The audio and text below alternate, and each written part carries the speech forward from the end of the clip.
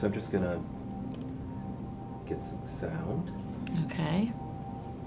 Some room tone.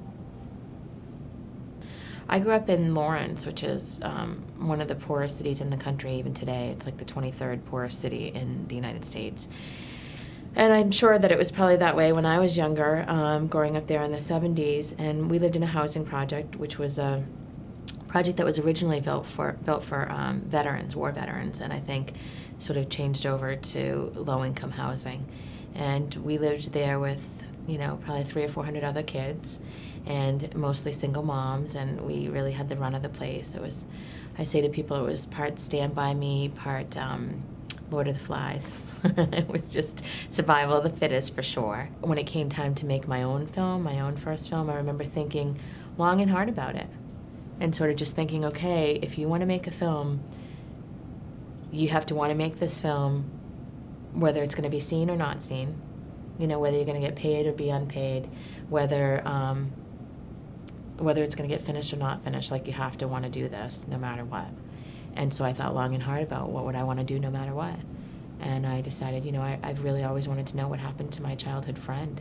We sent the film out to HBO because I sort of really felt like this was always an HBO film, but they didn't respond for many months, and I was really feeling, you know, downhearted, and I had wanted to get it into Sundance, and I think we had just gotten the Sundance rejection, and so I was sort of at a loss, you know, and I gave myself a deadline. Well, I'm going to wait until a certain date, and if HBO doesn't call me by then, I'm going to call them and just say, you know, just let me know if you don't want it because I need to move on. 2 days later, they called back and said, can you come to Manhattan on Friday? So I asked the editor to come with me, and we went to New York, and I remember walking into HBO and thinking I was meeting with one person, and the receptionist security downstairs saying, go upstairs and meet so-and-so.